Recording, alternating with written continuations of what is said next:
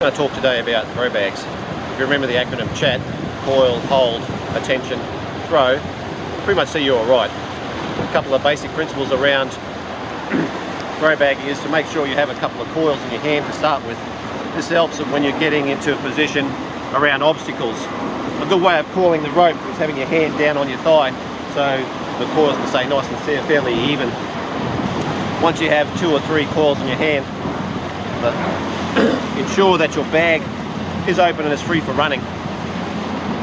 When the swimmer is in the water, alert, nice big loud yell to alert them that you're going to throw them a throw bag. And last, the 2 techniques for throwing a throw bag is the underarm technique or the overhand. The preference is yours, depending on what you're more comfortable with.